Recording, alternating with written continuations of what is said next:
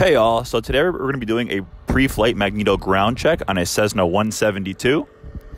The reason for a pre-flight Magneto ground check is to check both magnetos and to make sure that they are firing and continuously giving a spark to the engine.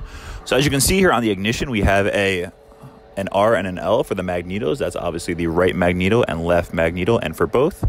So when the pilot actually does do his magneto check, the key will be stuck on the right magneto. That'll actually ground the left magneto.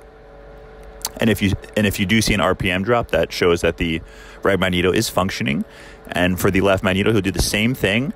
And if it functions right, he will also see an RPM drop. And when both are firing, then he will have the correct RPM for the ignition.